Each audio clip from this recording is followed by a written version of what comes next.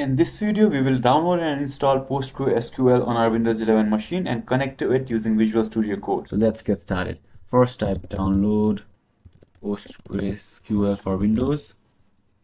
And in this one, you can see the first result here. That is from postgresql.org. Click on this one. And you can see a bunch of options, version 10, 11, 12, 13, 14, 15, and so on. You need to click on this first link here that says download the installer. Now come to this section that shows Windows x86 64 and click on this first one, and it will now start downloading. So it is starting downloading. Once it has downloaded successfully, double click on the file to open the file, or click on open file according to your browser.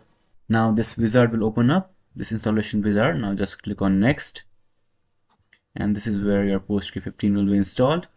You can change the directory, but I'll keep it to the default one. Click on next again, and we will need all these four things. So click on next, and this is where the data of your Postgre will be stored.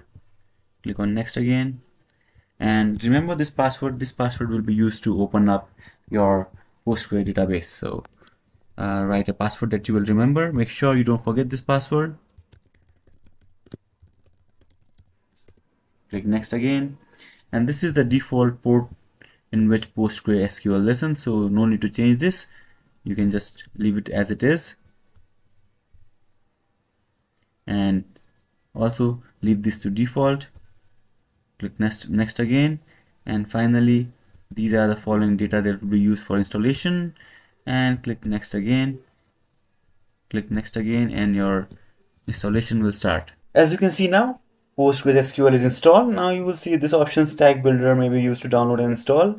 You do not need it to run PostgreSQL, so just uncheck this and click on finish. So now we have successfully installed PostgreSQL. Let's see how we can connect to a PostgreSQL database from Visual Studio Code. First, open Visual Studio Code. Go to your extensions, or the shortcut is Ctrl Shift and X. Type for PostgreSQL, and click on this PostgreSQL with 4.5 stars from Chris Kalkman. Install this, and after installing this, on this left navigation bar you will see PostgreSQL Explorer. Click on this and click on this plus icon in the top now, and type your host here. I have PostgreSQL installed in my local host. You can enter your server IP here, so I'll just type localhost.